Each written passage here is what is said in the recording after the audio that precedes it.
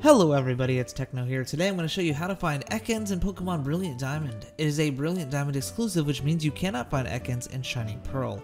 We're going to start off by flying to Sunny Shore City and make our way down into the Sinnoh Grand Underground. Please note that you need the National Pokedex to be able to find Ekans, and if you don't have it, you won't be able to find it here. Open up your map, and the highlighted area is the Bog-Sunk Cavern. That's where you can find Ekans. It is quite a ways away from here, but this is technically the closest drop point. So drop from Sunny Shore's Pokemon Center. Once you make your way into the Bog-Sunk Cavern, like every other Grand Underground hunting goes, you just go in and out and reset the spawns as many times until you see Ekans walking around like this.